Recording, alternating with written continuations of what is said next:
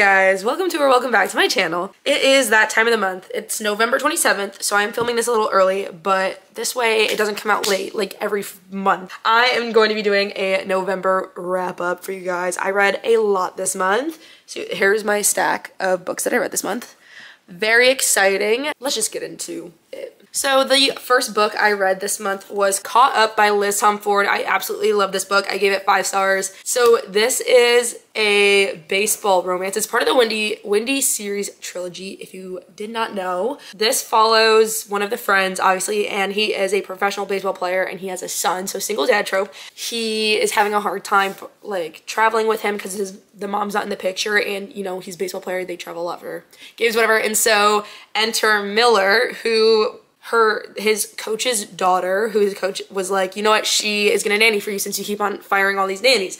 So basically she nannies for him all season, and I don't even know what to say. I listened to a Caught Up playlist while I read it, and I posted the link on Goodreads because I was like, I feel like it put my reading experience to the next level. It was so good. I feel like I feel like I read this ages ago. I think I read it like November 1st, like started and finished it, but I absolutely loved it, and I can't wait for the next book. I don't even know who the next book is gonna be about. I think it's the other hockey player. I'm trying to be better about not giving every book 5 stars, and this one like earned it. Like I absolutely loved it. I was giggling, kicking my feet, and like I was having the time of my life. So then I read Cast in the Firelight duology by Dana Swift, and I think this was all around a 3.5 star duology for me. I liked it, but I talked about this in a vlog that I was trying to read it and I just like was not into it, wasn't picking it up. And then I liked the sequel. It definitely picked up a lot and it was quicker and a lot more fast paced, which I enjoyed. These books, I don't know, they weren't like amazing. I feel like I rarely read a YA fantasy that I don't like absolutely love, and I just thought these were okay. The storylines are really interesting, and the world, I feel like the world building needed a little bit more. I feel like I didn't really understand the magic system. It doesn't make a whole lot of sense. It just like uses a lot of like words from like the English language to describe things that like aren't the same thing, if that makes sense. Like the magic, like they're like red magic. Okay, but like what does red magic entail? I feel like there wasn't a lot of rules to the magic system. It was kind of a free-for-all, but I don't know. I enjoyed it enough to read both of them. This month I finally finished Masters of Death. I absolutely love Olivia Blake. I think her writing is beautiful and amazing, and I think she's so talented, and I did absolutely love this book, but I think I started it when I was in a slump, and so then I kept putting it down, picking it back up, and yeah, it's honestly amazing. I don't even know really how to explain it because I feel like you can read the description of it and then it's like a completely different book. I don't know. I absolutely loved it and I amazed it. I could talk for like days and hours and years about how much I love Olivia Blake, so I highly recommend reading this. I liked it more than One for My Enemy too. Like it's so good. Moving on to some big books. This month I read Iron Flame by Rebecca Yarros. I read this pretty quickly for how big the book is. The book is very big, obviously, 600 something pages, and it has more words than Crescent City, which is like kind of crazy to me. And yeah, I really enjoyed it. The first book I gave 5 stars, obviously Fourth Wing. Who didn't give it 5 stars? And then this one, I really gave it 4 stars, I think.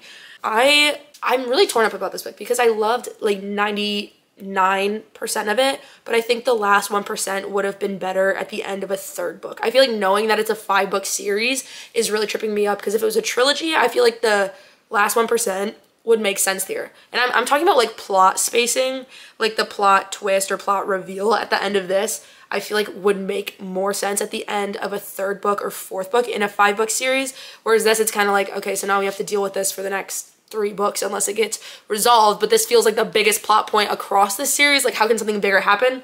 So I don't know if that makes sense, but so I'm trying not to spoil it, but also try not to make people think that I like didn't like it. I just like, I feel like I'm too in tune now with how series go that I'm like, why is this happening right now? And I think the other reason why it confuses me as to why it is in here, like I feel like she might have thrown it in to like make the book like have a big moment, but I feel like it didn't need it. I was genuinely surprised and happy with how interesting she made filler. Like, it's obviously a filler book, but like that's what I expected going into it. I knew it was gonna be like a filler book. Like, it's a second book in a 5-book series. Like, I knew it wasn't gonna be like crazy, crazy, crazy. But I feel like she A, made the filler really interesting, and B, revealed so many other like secrets in the universe. You learn about Andarna, you learn about Xaden, you learn about just magic in general. Like, I feel like there was no need to put that like weird, crazy plot twist at the end. I think that could have waited another book or two, and I still would have been like, I probably would have considered rating this 5 stars, but I feel like that really set me, like, put me off. And it's hard then at the end of the book to be like, okay, well, this kind of like controls your feelings about it because it's the last thing you read. But yeah, so I don't know. I definitely gave it 4.5 stars. But I think, I don't know if anyone else feels that way. I'd love to know what everyone else thought about it, but I definitely felt like it was an out of place moment for a second book. My next book I read was Check and Mate by Ali Hazelwood. 5 stars. Now, you know how I am on this channel. If Ali Hazelwood wrote it, I read it, loved it, and gave it 5 stars. And she is nothing if not consistent. I gave this 5 stars, and I feel like I've seen a lot of back and forth on this book because it is technically a YA. And I don't know, I think that's really frustrating for me because, well, A, I absolutely loved it, and B, I feel like I have been reading, I don't know, like I was a big reader in like starting in like 5th or 6th grade, like where I was like voraciously reading. So I feel like I have read a lot of YA books in my time, and I started reading adult books in high school. So I feel like it's weird, or not weird, but I feel like a lot of adults who are kind of reading this are like, it's YA, why is sex being mentioned? Because she's 18 and that's what life is like. I don't know. I feel like there's a lot of like people saying like this shouldn't be YA, but like I'm pretty sure 90% of the YA books, fantasy books, have a fade to black sex scene in them. Like, am I wrong? But I feel like I can think of so many books that like I'm pretty sure there was a fade to black sex scene in the Cast in the Firelight duology. Like, I don't know. I feel like it made sense to me and whatever. I feel like I just had to talk about it because it's just been driving me nuts. I feel like 90% of the bad reviews I see on this are like, this isn't YA, or like, they're like, too many pop culture references. Like, you're gonna give this 1 star because her sister loves K-pop? Like, are you kidding me? So I don't know. I feel like I need to, like, I don't want to just like talk about how much I love it and just like not acknowledge the things that people are saying are bad about it, but I feel like they're not valid reasons to rate a book bad. Like, just because literally, like, she mentioned Michelle Obama, like, it's 2023, girl. Like, this takes place after Michelle Obama. Like, it's a reference. Like, it's not even I don't know. So yeah, I don't know. I feel like I had to say that because I am acknowledging why people aren't liking it. And I disagree. I absolutely loved it. I thought it was great, and I loved the chess, and I really loved Mallory. Like, I feel like I love Ali Hazelwood's books because I am in STEM, and I love how badass she makes her STEM like women and like how good they are at their things. But I feel like Mallory was just the baddest bitch of them all. Like, she's amazing, and I don't know. I absolutely loved it. I ate it up, and 5 stars, 6 stars. Honestly, 6 stars for me. Man, the collection of books I read this month is all over the place. So then I read I Was Born for This by Alice Oseman, and I think I gave this 3 stars. I have like a love-hate relationship with her books. I really enjoy them, but then she's so good at writing bad characters that it like makes you want to fight. This one was just a wild ride. Like, it was crazy, the things that happen in here. Basically, it's about this girl, Angel, who's a fangirl to the band. What is their band called? The Ark. And so she is a huge ARC fan. She's a fangirl. Basically, long story short, she's going to go meet them, and I don't know, the way it goes down is actually kind of crazy. So, I don't know. I gave it 3 stars. It was okay. Anyway, moving on.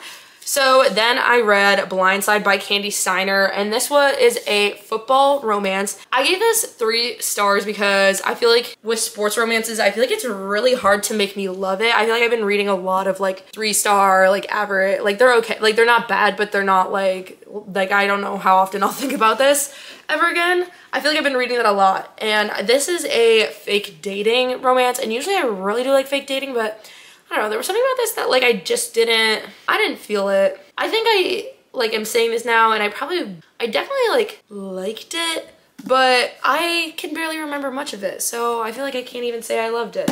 Anyway, okay, Then I finally read Normal People. I've had this for ages, and this was so crazy. And I feel like I was ready to give it like 4.5 stars the whole book. And then the ending, like I was like, oh, it'll be so worth it in the end.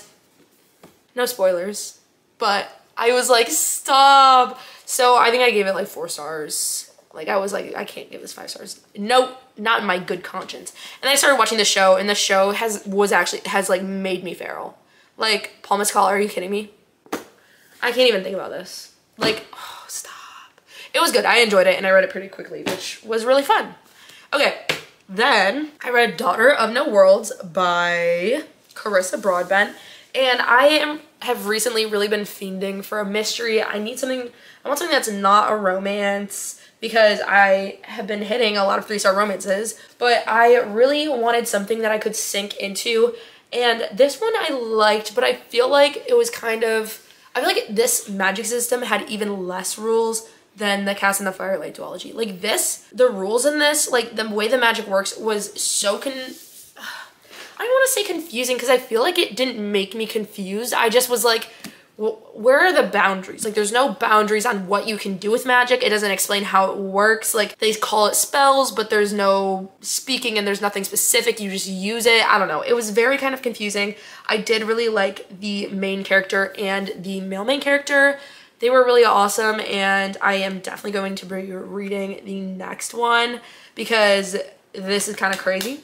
And I have them. But yeah, I wasn't obsessed with it like I thought I was going to be. I did really enjoy it, but yeah, it was 4 stars. Like, it was good, but I don't know. I feel like I just needed it to like suck me in, and it didn't enough. So we'll see how the second one goes, which makes me kind of nervous because I know Sarah Caroli, like I think it took her like months to finish the second one, and I don't know. We'll see. I'm pretty good with long books, but it makes me a little bit nervous knowing that. And I don't think she has ever read the last one. So we'll see, fingers crossed. Then I read Collide by Balcabra, and this was a 3-star sports romance for me. I feel like I've been reading a lot of these recently where they're good, they're cute, but like, yeah, I don't know. I really liked the ending, and I thought they were cute, but I feel like there was a lot of like, I don't know. I'm not sure, maybe 3.5 stars I would say, but yeah, not even 4 stars. It was kind of disappointing. But then I read a 4.5 star book. I read Night Shift by Annie Crown. This was originally published on Wattpad, and honestly, there are some really good books that come out of Wattpad. Like, let's be real, I ate this up on one flight. Well, maybe like a flight and a half, because it was delayed like 2 hours or like an hour and a half while we were sitting on the plane. Anyway, ate it up. Ate it up. Ate it up. This one, ate it up. It was so cute. He plays basketball, and she is like a nerdy little reader.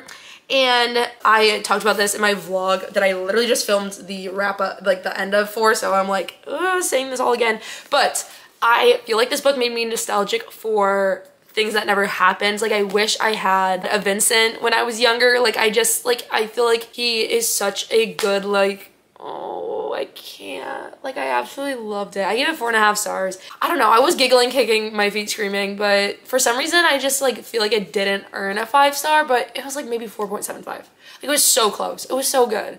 And I really, really liked it. I highly recommend it. And the spice was really good. Like, who taught her to write that on Wattpad? Wattpad taught her. That's what I'm saying. Okay, then I read, Beautiful Beloved by Christina Lauren, and I read Beautiful Secret by Christina Lauren. It was pretty good. The novellas I do not care about anymore, but I like to do things fully in full completion. Like, if I'm gonna do it, I'm gonna do it completely. And so I'm reading the novellas because they're there. But then after this, I only have one more novella and then another full length, and I'll have finished the series. This one was pretty good. I liked both of the main characters, but their like issues were just talking in circles, like the same thing over and over again. And it was just kind of like, Miss Girl, like, we already talked about this. Can we move on? No, apparently they can't. Anyway, if you want a little bit more commentary on it, go watch my reading vlog, which actually might not even be out yet, but look for it, it's there. And then I finished the month off. Well, actually, I technically have like 3 more days, but I am gonna be so busy with finishing applications and finals that I probably won't be doing much reading, and then if I do, whatever, I'll talk about it in October. I read Shelter by Harlan Coben. This is a YA mystery series trilogy, and the first season of the show, well, I guess only season, there's a show on Amazon Prime, Shelter. It's based off this book, and the first season was amazing. I loved it, and then it got canceled. RIP, I'm sad. So then I was like, well, it's a trilogy, so I may as well read it. So I read it, and I would give this like 3, maybe 3.5 stars. Like, it wasn't amazing. It's definitely dated. Like, it was written in 2011, and I feel like that shows, which is fine. Like, it wasn't bad. It was just kind of like, okay. But I bought the sequel today because I really need to know what happens. I need to know what happens. So yeah, this was pretty good. Including novellas, I think that's 13 books that I read this month, which is a good month. I'm so exhausted from traveling this weekend, and now I have to get back to school. So I'm gonna let you guys go. That is literally all I have to say. That is that. I'll see y'all when I see y'all, and I absolutely love every single one of you. And bye.